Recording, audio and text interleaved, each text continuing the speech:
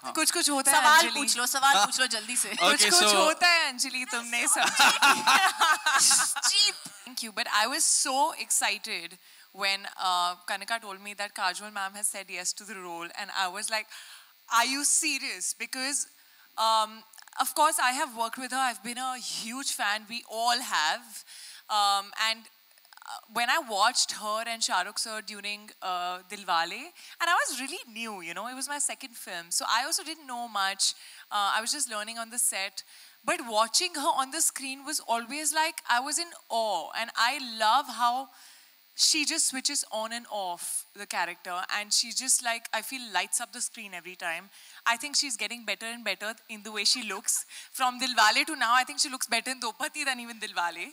And I was really excited because I was finally getting to do really meaty scenes with the performer that Kajol ma'am is. And what I love about her, which is something I saw more in this film, maybe I spend more time with her, is that she is all for the scene.